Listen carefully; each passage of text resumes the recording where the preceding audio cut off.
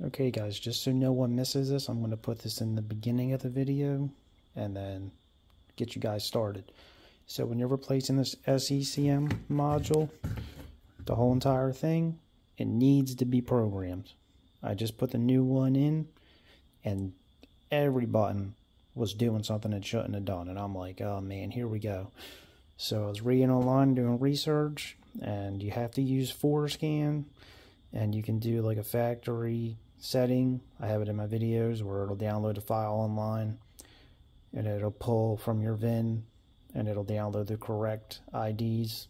It's pretty simple, but just a heads up, this will need to be programmed. If you want to be better safe than sorry, you can go in the ForeScan and get the IDs of this module beforehand, just in case by some chance putting your VIN in the system doesn't work or can't pull your original config file from online. You want to take a screenshot of all your IDs first and then get started with this so you have them all in case you can't get them for later on. Just a very important heads up. I don't want someone else to be aggravated like me. Alright guys, today we're going to be changing the steering column control module housing on a 2020 Ford F-150. My truck's a King Ranch. I could put the part number in the description, but this also has the tilt steering wheel with the rain sensing wipers. The problem that I'm having is if I go to hit the up volume button on the truck on the steering wheel, it switches modes, which is annoying. It'll send me to my phone and then back to Sirius XM, and all the buttons are doing something different. I read online it seems to be a somewhat common problem. Some people say replace the clock spring, some people say to replace the whole module. I'm just going to do the whole module and I'm going to get started. I'm going to start off by disconnecting the battery so we can take the airbag off the steering wheel and take the steering wheel off. Okay, I'm going to disconnect both terminals only because I get a little nervous when I'm working with the airbags. I'll probably disconnect both terminals and I'll let it sit for a couple minutes to make sure all the power's discharged, and then I'll start taking apart that airbag in there. Okay, got both of them terminals off. They're both 10 mils. Pretty simple. Okay, so from what I'm reading and seeing on other videos, you got to put something in that hole to release the springs to get this airbag out, one on each side. Apparently a screwdriver is not going to work, so I'm going to try a few things and see which works best. So someone online said that an antenna from a car would actually work if you don't have the correct tool, and ironically enough, I switched the antenna on this truck to the little stubby one because this one got on my nerves and I saved it just in case. So not that a lot of people are going to be able to do this, but if you're desperate, I just cut each end off with my angle grinder and I made it about this long, not too long, not too short, and it worked on the one side. So now I'm going to put it in the other side and see if I can pop this airbag out.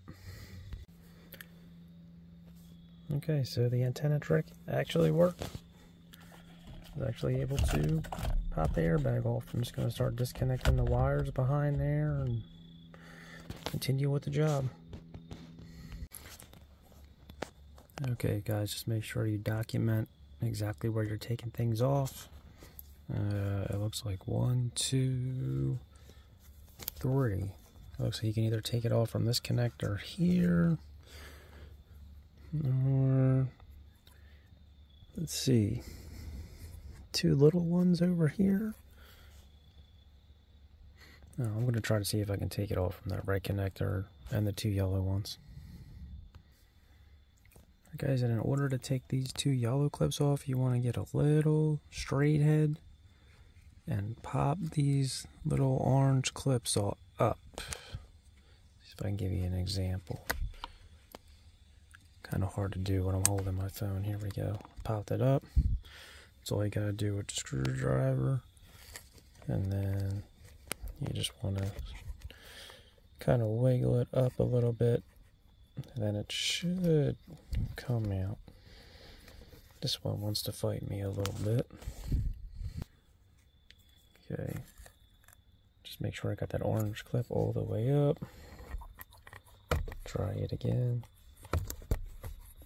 Yep, there we go. Okay, for this red clip, let's see, it looks like it's on a little bracket. I'm gonna pull it up off the bracket. Up, there we go. And it's a lot easier to unplug. Alright guys, excuse me, and to get this one off, this is how it unplugs. You have to get your screwdriver right in there and kind of lift up a little bit, and then you're able to pull this other end out. Now to take the steering wheel off, it looks like there's only two connectors, one up here and one down there. So you just kind of put your finger on it, push it down and pull it out. That's what it looks like. Let's see if it actually works. Yep. That's one. And get this one. Yep. And that's two. Alright, and to remove the steering wheel, you need a 15/16 socket. Believe it or not, I actually have one that's probably been sitting in my box for God only knows how long, and maybe only ever used once, so it's actually coming in handy. Anyway, I'm not going to be fighting with this guy, so I have my cordless 1/2" impact driver here, and I guarantee it'll come right off with this bad boy. Yep, and it came right off. If you guys don't have one of these, I highly recommend it. Anyway, also before you take the steering wheel off, make sure everything is straight, your wheels are straight, the steering wheel is straight, the wheel's not turned at all. You don't want to get messed up putting this guy back in. And believe it or not, I didn't need a steering wheel puller. This is coming right out. When you do take it out, it looks like these two wires are ran through this hole at the top right here, so just make note of that. Alright, we got the steering wheel off. I'm going to start taking the shroud off. It looks like it's only 3 7mm bolts, which are right underneath it, and it should come right off. Okay, I got them 3 7mm out of the way. And I'm just going to stick my straight head in there, pop this out right there, pop it out right there, and it should come off. Okay, so did that. I actually was able to slide this bottom one all the way out. I'm just going to put that to the side. Top one doesn't look like it wants to slide out easily, so I'm just going to let that hang there out of my way. So it looks like there's only one connector for this up in the front. Just going to unplug that. Oh, nope, I'm mistaken. 2 connectors. One right here too. Okay, that's out. And let's see, it looks like 1, 2, let's see, I only see 2 bolts right now. Let me look around. Sure, there's probably another one. Alright, so far I'm only seeing 2 bolts. I'm going to take that off and see what happens. There is another connector that I found. I took a look at the new part I'm about to install, and it's kind of hard to see because I didn't take the shroud all the way out, but it's right up here, top left in the back. You can get it easily with your hand. It's just kind of hard to see on the phone. Let's see if I can get it back there, get a better look. Yep, right there. So I'm going to pop that out, take them 2 bolts out, and see what happens. Yeah, I definitely didn't think it was just 2 bolts. Okay, the one there, One there, two at the bottom. That's 2 7mm. And then there is one right up here at the top. Right there. Another 7mm. So I'm going to take that out and this should come right out. Okay guys, and that did the trick. It is out. Now I'm going to install the new one. Of course this happens to me like 4 months after the limited warranty's up, but what else is new? I knew what I was getting myself into when I bought a Ford, so what are you going to do? Alright, so I'm getting ready to install the new one. The one cool thing that Ford did do is they put this plastic retainer clip in there so the clock spring doesn't turn on you while you're installing this.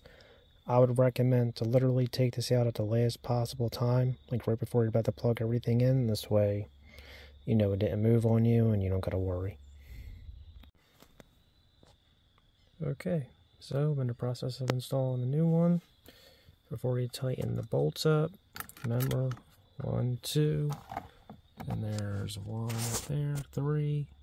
Make sure you have all 3 lined up by hand first before you start tightening to make sure you have everything in the correct spot. You don't want to tighten one and then the other bolt doesn't fit because the other one's already fully tightened, so it's just a little trick. Make sure you do that first.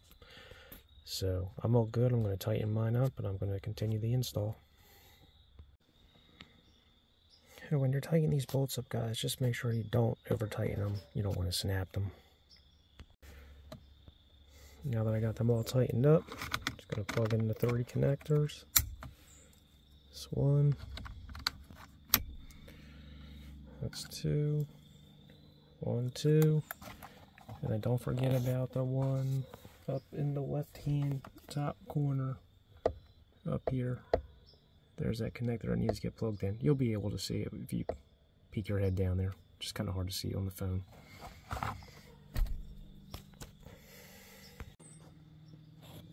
Now I got all 3 of my connectors back in. I'm going to put the shroud back on. Okay, got my shroud popped back on. When you're putting these bolts back in, you probably want to put your head under this shroud just to make sure you get the bolts to line up. You're probably going to have to jiggle it around a little bit to actually find the bolt holes, but it's pretty straightforward. Okay, and at this point I'm ready to put my steering wheel back on, so I'm going to pull that plastic tab out. Alright, and that's out. Ready to put the wheel back on. Alright guys, so I got the steering wheel back on. Just remember to run those 2 yellow airbag wires at the top through the slot of the steering wheel. Make sure the wheel's in the yellow dowel pins. And I'm going to put the bolt back in and start plugging things back in. Alright, so here we go. Got the connectors back in. Top gray one, bottom gray one.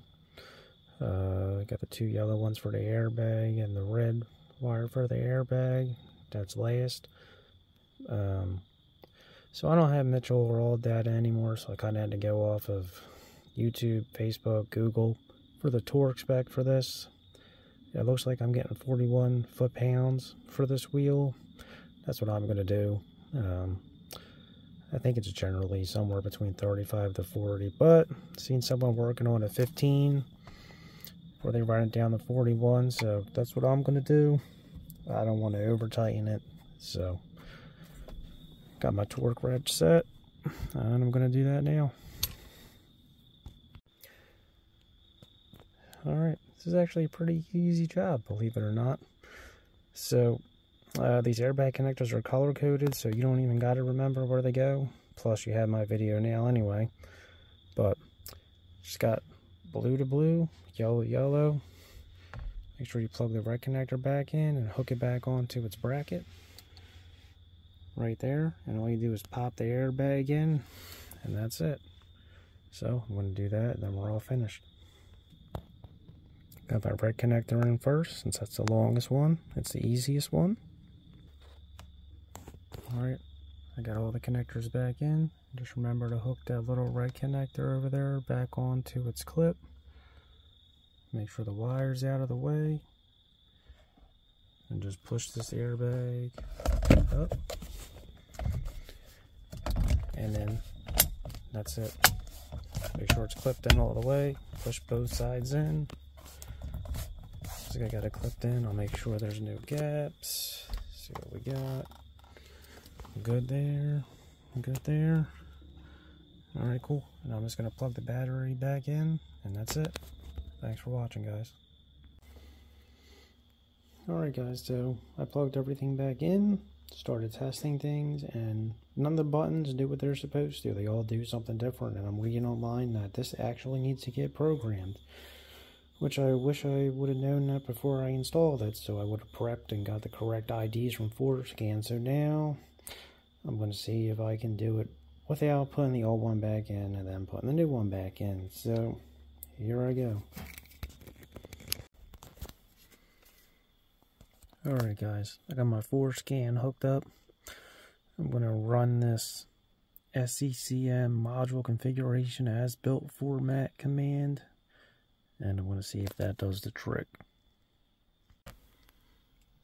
Alright guys, I'm in the SCCM module configuration as built. I just hit this load factory AB, and it downloaded my module from the internet. I'm going to hit yes to this and hope that it works. So, let's see what happens. I mean, worst thing that can happen is the buttons don't work right, and I got to put the old one back in and get the values and take a screenshot and then put the new one back in, which would be a pain in the ass, but let's see what happens here. Alright guys, believe it or not, that actually worked. I'm very grateful for this program. All my stuff's working now. Volume up, volume down, next track,